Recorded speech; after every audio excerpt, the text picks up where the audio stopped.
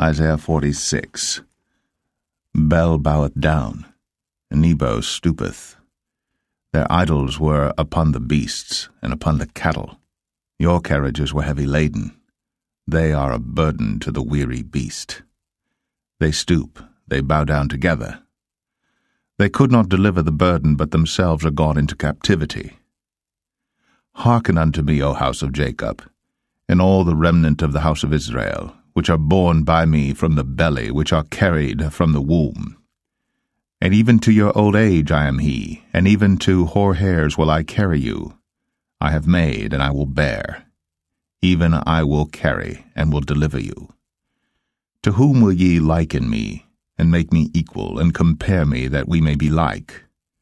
They lavish gold out of the bag, and weigh silver in the balance, and hire a goldsmith. And he maketh it a god. They fall down, yea, they worship. They bear him upon the shoulder, they carry him, and set him in his place. And he standeth. From his place shall he not remove. Yea, one shall cry unto him, yet can he not answer, nor save him out of his trouble. Remember this, and show yourselves men.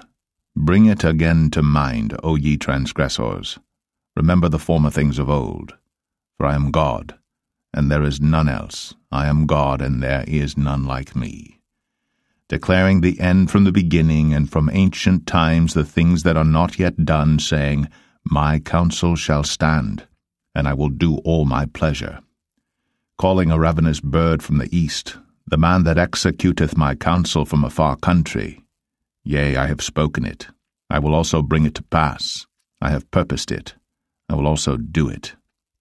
Hearken unto me, ye stout-hearted that are far from righteousness.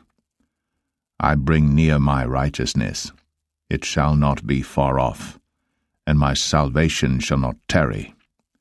And I will place salvation in Zion for Israel my glory.